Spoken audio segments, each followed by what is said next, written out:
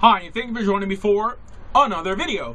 And friends, today we have the grand opportunity of beginning the Torah. And friends, one of the first questions we must ask as we dive in is, why does the Torah, our book of instruction, begin with the account of creation?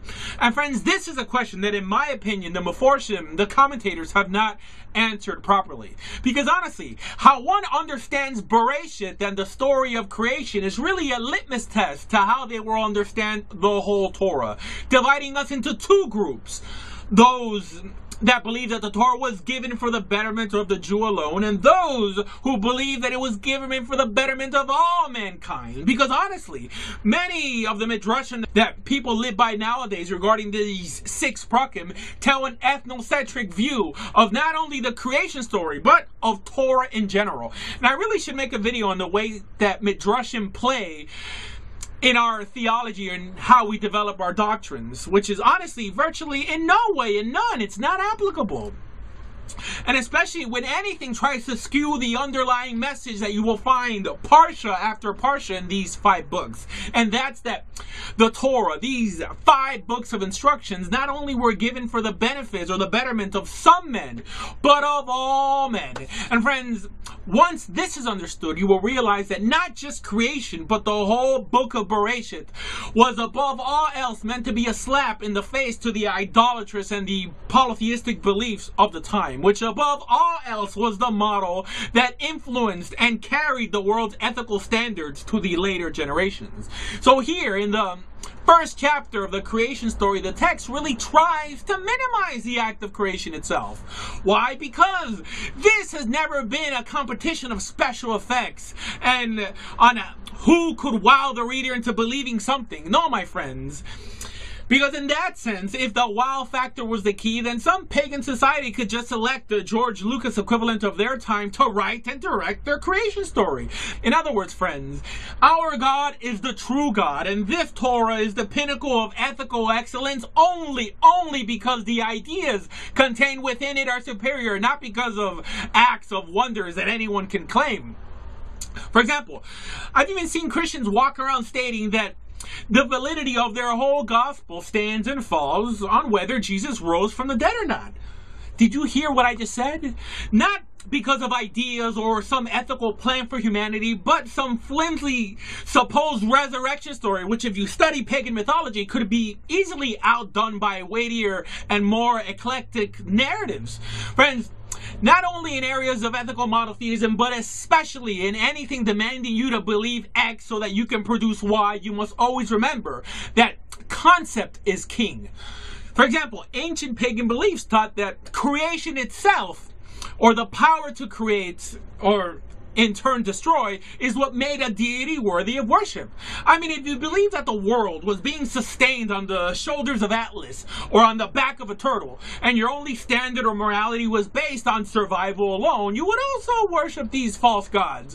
Which is why this text took all the lore and all the luster the pagan world mustered up to justify its actions and dumbed it down to mere speech. And worse, made the whole purpose of creation man and the betterment of man itself. Unlike in the pagan world, where man was a being that was tolerated by creation and its creator, and surely not its purpose.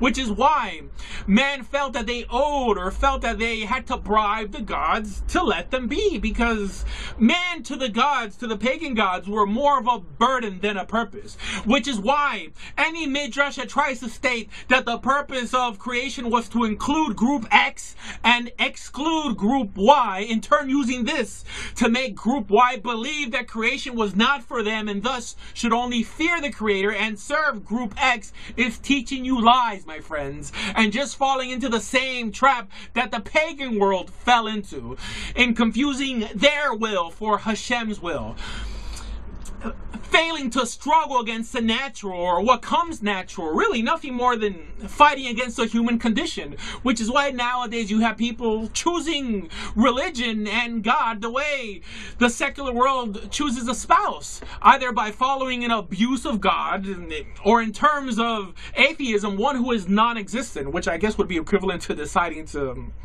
remain single.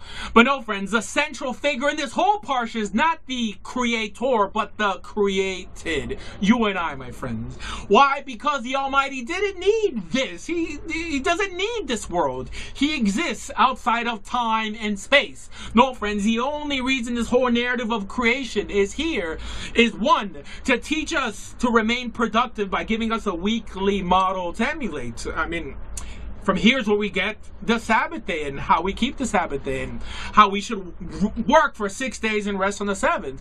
And two, to help us move on and focus on bigger things. And that's it, my friends. Really, that's all. And then, my friends, the parsha goes on to speak about Adam and Chava, in a way bringing us down after just telling us that we were the center of creation.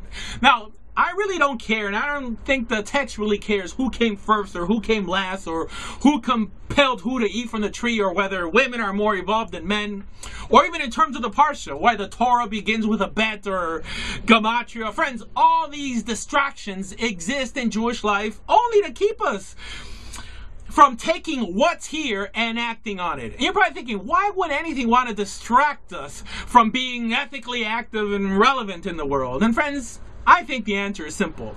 Why? Because in the past, rallying the Jews up to take any action in spreading Torah, being any type of light to the world, would only have been met with an undesirable outcome by our host countries.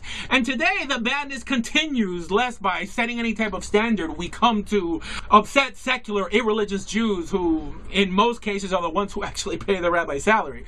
So, friends, thank God we live in a place and a time where the Jews are not only not muzzled, but are actually treated royally by many of the world's inhabitants because of how historically we've suffered for Torah.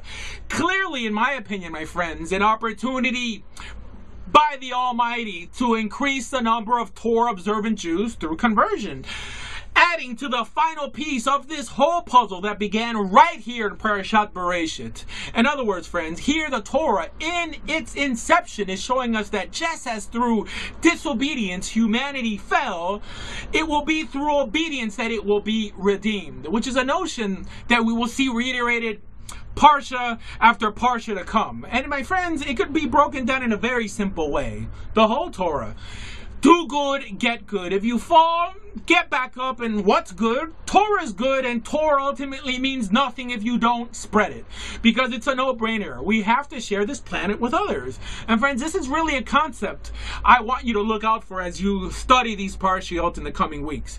The notion that non-Jew after non-Jew, all through the Torah, continually get punished over and over again for things that do not fall under the laws of Noah. For example, can you tell me that apart from the actual murder, what was Cain's sin according to the laws of Noah? I mean, was not hating his brother one of the laws of Noah? Of course not. And actually, many modern day rabbis have gone as far as to say that there are actually 70 laws of Noah instead of just 7. A notion that, by the way, it's not halachic.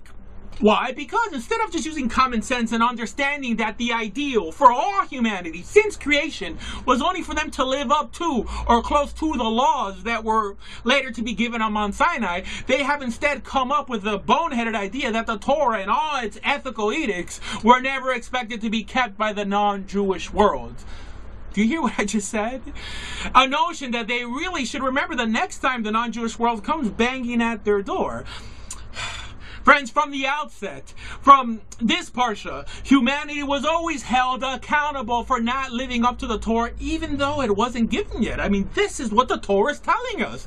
And this is an idea that one could hold without tossing out the Shiva Mitzvot. How?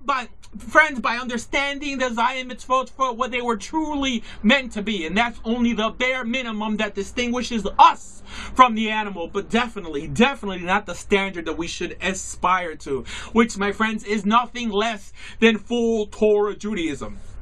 Remember that the next time you hear someone say something like non-Jews could do X because they're not Jewish. I actually remember how some lady once told me when a non-Jewish girl appeared to my Shabbat table in modestly dressed, stating that, oh, well, it's okay because she's not Jewish.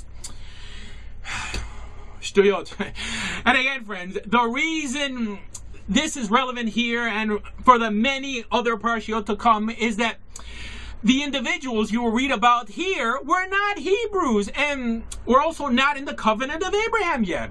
And my friends, I've said it before and I'll say it again. You do not need Meforshim to understand the essence and the ethical precepts of the Torah, and anything that feels that it knows best and begins to add or to change what's already here only ends up corrupting and diluting the source. And friends, if you're hearing me today and you're looking for a more deeper, a more powerful relationship with the Almighty, I want to welcome and encourage you to consider Torah Judaism, to become a Jew through conversion. For more information on converting to Judaism, please visit doordea.com. Thank you.